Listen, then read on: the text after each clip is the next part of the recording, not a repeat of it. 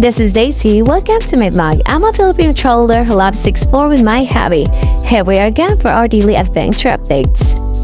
We are living the world that everyone judges us.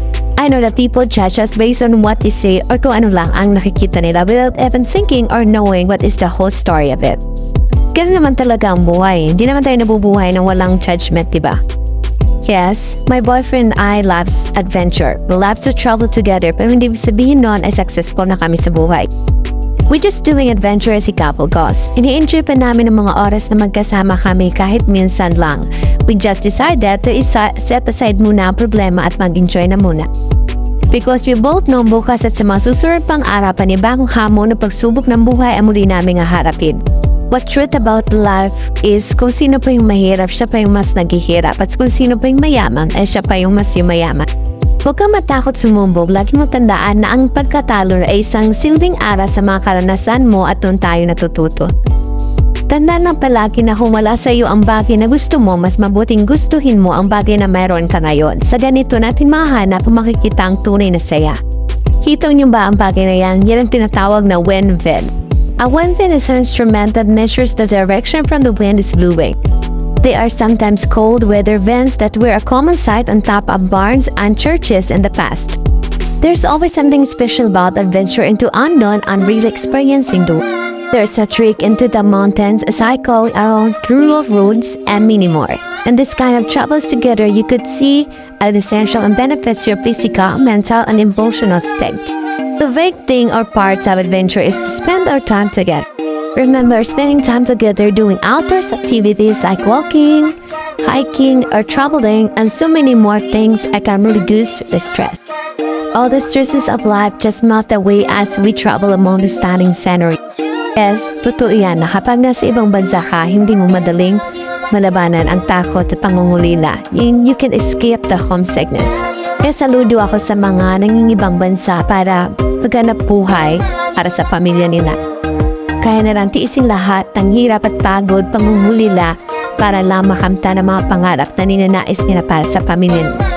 Going to or traveling to a new place can give me a total attitude of adjustment. I appreciate my hubby's effort. Even though he always busy, he still finds a way to spend time with me.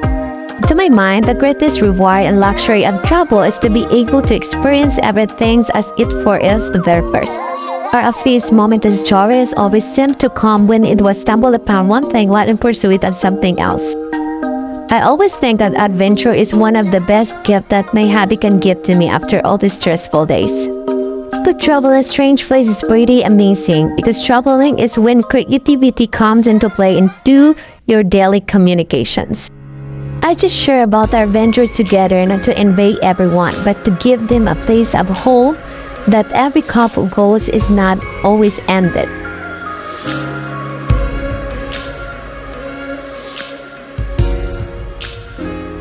So today we went to Tower Hill here in Australia.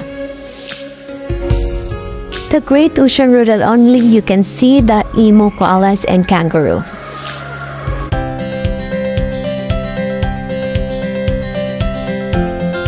The emu species is a flightless bird endemic to Australia, where it is the largest native bird.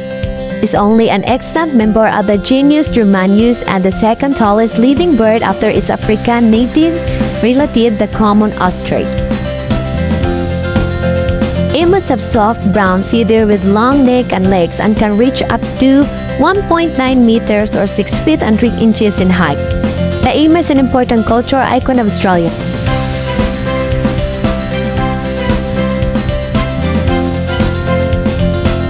A koala is not a bear, but people commonly call them as a koala bear. Tree climbing animals is a marsupial mammal with a pouch for the development of offspring.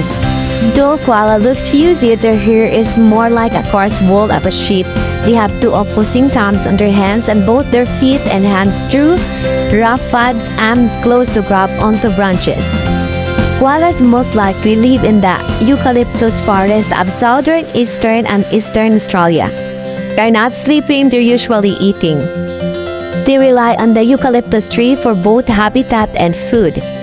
A eucalyptus is toxic, so the koala digestive system has to work hard to digest it, breaking down the toxins and extracting limited nutrients. That's why koalas sleep so much. They get very little energy from their diet. Stuck into porks and knocks in the trees, koalas may sleep for 18 to 22 hours. Do you notice koalas usually don't drink much water as they get most of their moisture from these leaves or get from the eucalyptus trees? Koala are listed as vulnerable by International Union for the Conservation of Nature, which has named the species one of 10 animals most vulnerable to climate change. Increasing carbon dioxide in the atmosphere is decreasing the nutritional quality of eucalyptus leaves, which is already quite low and causing longer, more intense droughts and wildfires. An Australian wildlife is known to be unique, which is probably why you want to make the long journey over the experience with the Australian animals. Even though the emu is the second half of the Australian coat of arms, it is often overlooked when list makers note down their must-see birds and animals in Australia. As you may know, Australian animals are quite quirky when it comes to anatomy. Today's video is all about discovering about the native animals that you never seen before. Marami pa akong i-feature about sa iba't ibang klase ng hayop, from the tallest native bird called emu to the cute creature koala and many more. Hoping to see you in my next class. Sana nagustuhan nyo ang episode na to. So that's it for today's video, but before I end this video, I would like to say I dream before, I explore now, and I will definitely discover more. All this you nice and kind. Bye!